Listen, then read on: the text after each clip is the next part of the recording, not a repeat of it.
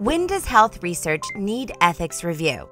People's well-being and improvements in health depend to a large extent on research, which enables the development of new technologies, vaccines, and cures.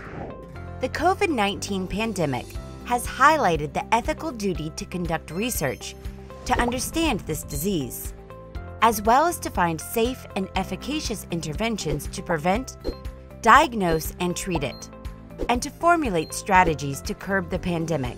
We call research any biomedical, behavioral, epidemiological, or social science activity that systematically collects and analyzes data with the intent of producing generalizable knowledge.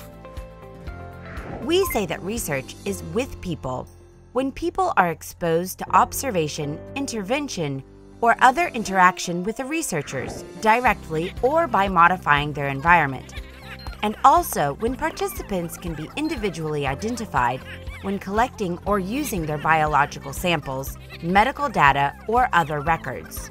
All research with people must be reviewed before its start by a research ethics committee to ensure it gets conducted ethically and that participants are protected.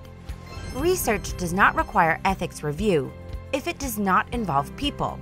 For example, if it uses public data that does not identify them.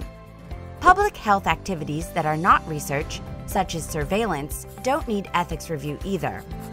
Unlike research, these activities aim at preventing or controlling diseases for the direct benefit of the population. Sometimes it can be difficult to distinguish whether an activity is research or not.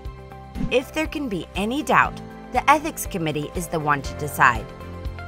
We all benefit from research involving people. Let's make sure that participants are treated ethically and protected always.